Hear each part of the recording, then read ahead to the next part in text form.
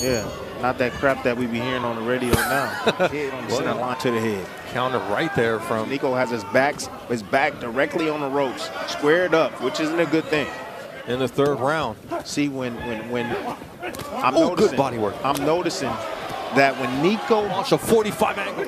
He's got good body shot, Nico worried about that head, and instead it's a short right hand, and once again from Nico.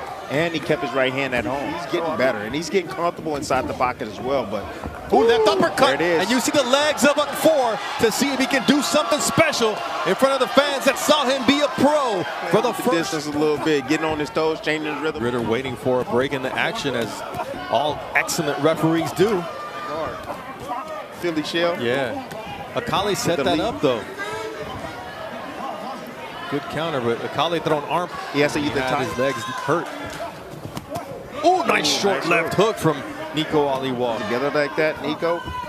It's effective. Look at that. Perfect range right there. Good. Actually, you're trying to be sneaky? No. Eat this jab. Oh, that was a nice that's a right hand. short. Wow. That was nice. From Nico as well. Short right hand from Akale sends Ali Walsh reeling back. Upstairs For your winner by majority decision, Sona Sling Proper. was a tough fight for Nico Ali Walsh, and the activity.